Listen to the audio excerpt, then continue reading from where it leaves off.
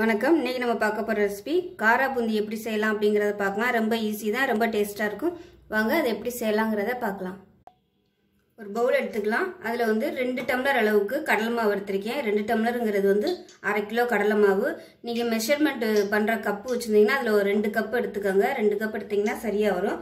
2 cup கடலை மாவுக்கு பாத்தீங்கன்னா 1/4 கப் அளவுக்கு 1/4 கப்பும் கொஞ்சம் கம்மியா அரிசி மாவு சேர்த்துக்கலாம். இது வந்து டேபிள் ஸ்பூன் கணக்குல சொல்றதுன்னா ஒரு 3 டேபிள் ஸ்பூன் அளவு கரெக்டா வரும்.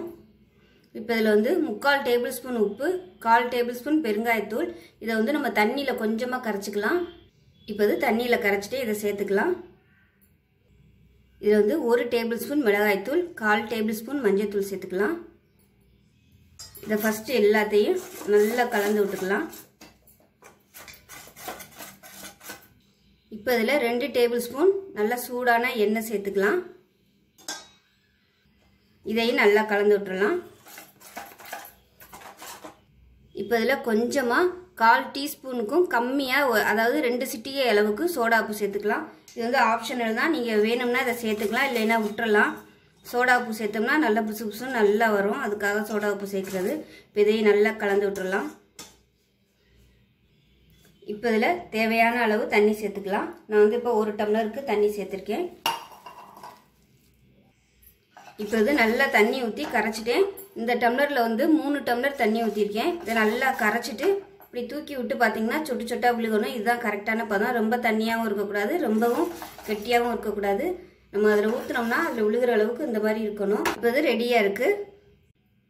எண்ணெய் நல்லா சூடாயிருச்சு. ஒரு தடவை சூடானதும் மீடியமான ஃப்ளேமில் வச்சுக்கோங்க. ஏன்னா போட்ட உடனே இது வெந்துடும், அதனால கருகி போயிடும். மீடியமான ஃப்ளேமில் இருக்கட்டும். இது மாதிரி கரண்டி எடுத்துக்கோங்க. இது இந்த மாதிரி கரண்டி இல்லைன்னாலும் நீங்கள் அரிக்கரண்டி இருக்கும்ல, ஓட்ட ஓட்டையாக ஜல்லி கரண்டின்னு சொல்லுவாங்க, அந்த கரண்டி கூட நீங்கள் யூஸ் பண்ணிக்கலாம். கொஞ்சமாக அந்த மாவை எடுத்து இதில் விட்டுடலாம். விட்டுட்டு இப்படி தடவி விட்டிங்கன்னா அது ஃபுல்லாக விழுந்துடும். அதுக்கப்புறமா அந்த கையில் வச்சு இப்படி தட்டி விட்டிங்கன்னா நல்லா முத்து முத்தாக அதில் விழுந்துடும். அவ்வளோதான். இப்போ இது வந்து வேகட்டும்.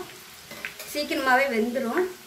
போட்ட உடனே கிளற வேணாம், கொஞ்சம் அது வந்து நல்லா முத்துன்னு வரட்டும். இப்போ இந்த ஸ்டேஜில் என்ன பண்ணலாம், கருவேப்பிலை கிள்ளி போட்டுக்கலாம். அந்த ஃப்ளேவர் ஃபுல்லாக நல்லா அதிலே இறங்கும். இப்போ நல்லா கிளறி விட்டுக்கலாம். போட்ட உடனே நீங்கள் கிளறினீங்கன்னா அது மாவு மாதிரியே இருக்கும். அதனால் ஒரு 2 நிமிஷம் ஆகட்டும். நல்லா கொஞ்சம் கிறிஸ்பியானதுக்கப்புறம் எடுத்துடலாம். மீடியமாக வச்சுக்கோங்க. ரொம்பவும் குறைச்சி வச்சிட வேணாம், ரொம்பவும் கூட வச்சிட வேணாம், மீடியமாக இருக்கட்டும். இப்போ பாருங்கள், இப்போ நல்லா திருப்பி விடலாம். நல்லா எல்லாத்தையும் நல்லா ஒரு தடவை திருப்பி விட்டுக்கலாம்.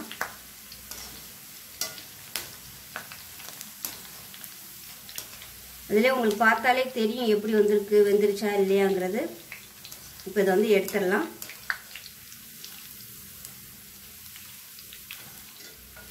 இப்போ அடுத்தது செஞ்சு காமிக்கிறேன். மாவு வந்து ஊற்றையில் நல்லா கலக்கி விட்டுட்டு ஒவ்வொரு தடவையும் ஊற்றுங்க.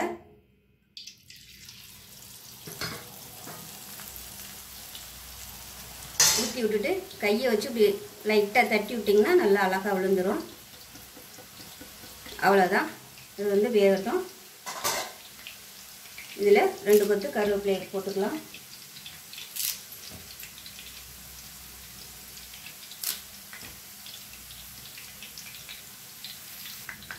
பாருங்கள் எந்த அளவுக்கு நல்லா மொறு மொறுன்னு இருக்குன்னு. நல்லா செம கிறிஸ்பியாக இருக்குது பாருங்கள். கருவேப்பிலையுமே நல்லா கிறிஸ்பியாக இருக்குது.